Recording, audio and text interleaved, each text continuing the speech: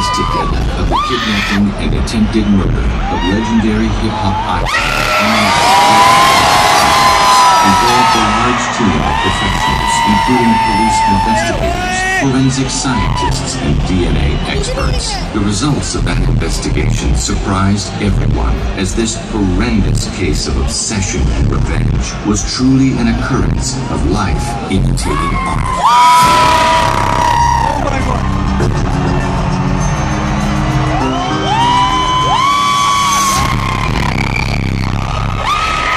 Marshall Mathers was one of the investigators in the case, selling multiple millions of albums while receiving the highest accolades and critical acclaim.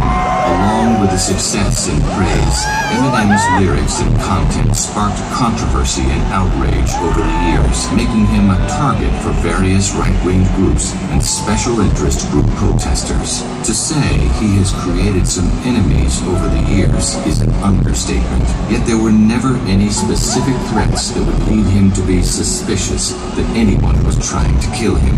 That is, until Matthew Mitchell entered his life. Matthew loved it. Something like he was hidden. He was hurt. And resentful. It's as if he held Eminem personally responsible for Stan leaving us. I think it was the recording that really The recording Matthew's mother is referring to is the famous audio tape of Matthew's older brother, Stan Mitchell, who infamously drove off a bridge with his pregnant girlfriend in the trunk of his car in 2002. The audio tape was recovered from the vehicle. Stan was in the middle of recording this deranged message on a tape recorder when the car plunged over the bridge. With the message on the tape now intact, there was enough evidence to link the deceased Stan Mitchell with the murder and kidnapping of his girlfriend and unborn child. Meanwhile, years later, Matthew became obsessed with Eminem, but in a much different manner than Stan was. He was obsessed with revenge. Surveillance cameras at Eminem's home began capturing footage of a young man resembling Matthew Mitchell driving around Eminem's property. One night in late 2013, the cameras picked up the young man in his car parked in Eminem's driveway. It was clear from the surveillance footage that Matthew Mitchell abducted Eminem from his home with the likely intent to murder him.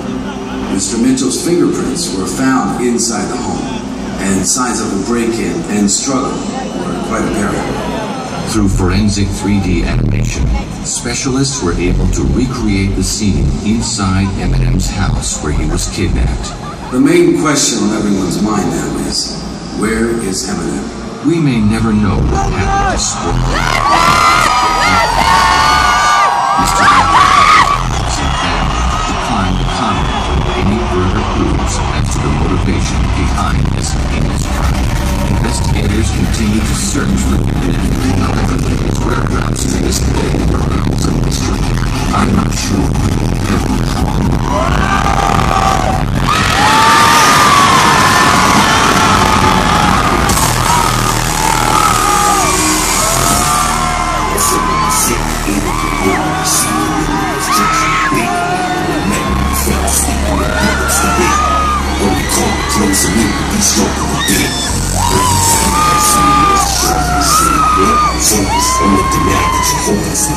when they say, well, this is what it's in to the face of the reader. So here we go all over again.